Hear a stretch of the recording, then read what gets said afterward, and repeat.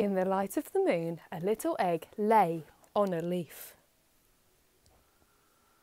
On Sunday morning, the warm sun came up and pop! Out of the egg came a tiny, very hungry caterpillar. He started to look for some food.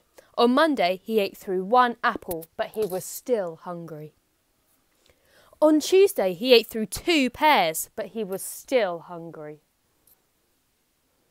On Wednesday, he ate through 3 plums, but he was still hungry.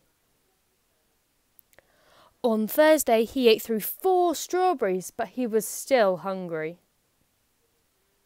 On Friday, he ate through 5 oranges, but he was still hungry. On Saturday, he ate through 1 piece of chocolate cake, 1 ice cream cone,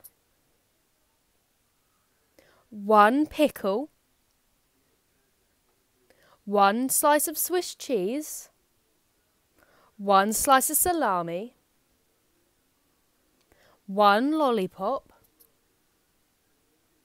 1 piece of cherry pie, 1 sausage,